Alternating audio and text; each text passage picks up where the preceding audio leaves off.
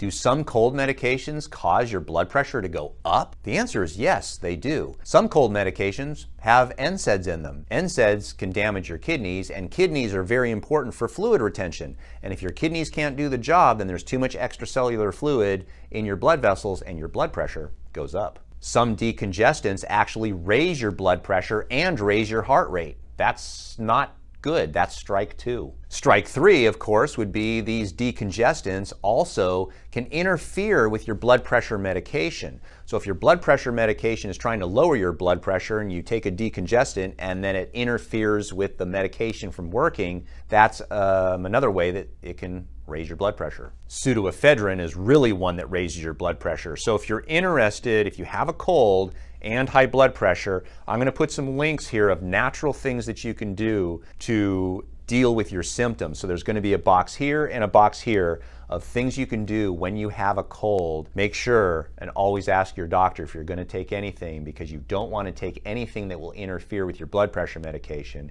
because it can be catastrophic.